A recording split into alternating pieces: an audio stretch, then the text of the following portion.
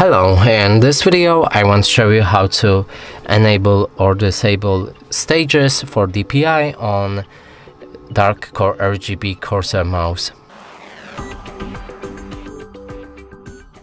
And to do this, one needs to get the app called ICUE, and then add this mouse. You can see it in the home right here.